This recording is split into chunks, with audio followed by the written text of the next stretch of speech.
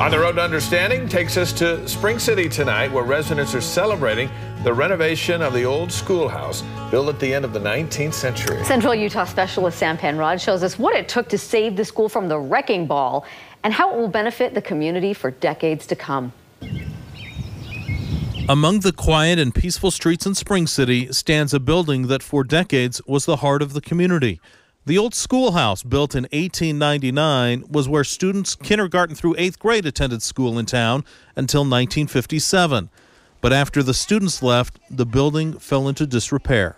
The school was on the verge of being demolished when in 1979, the local chapter of the Daughters of the Utah Pioneers bought it for just $1, with the hopes of someday having the school restored. That is when the community's annual Heritage Day was born, with the goal of raising money to save the school. And at first, it was really just holding the building together. It was nearly falling down.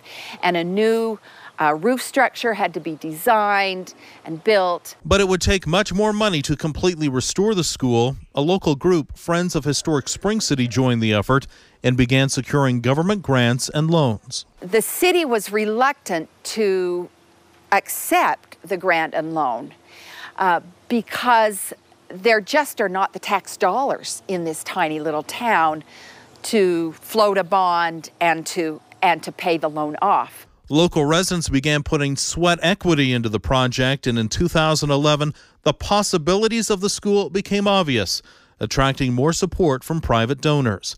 Now, after 38 years, what was once an eyesore has become a community jewel.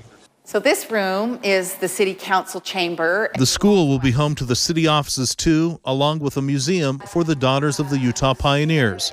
And upstairs, it will provide a space for things like business meetings, family reunions, weddings and wedding receptions, quinceanera parties. It's just a beautiful space. The old school will be dedicated tomorrow afternoon before Saturday's Heritage Day, in a community where the spirit of historic preservation is strong.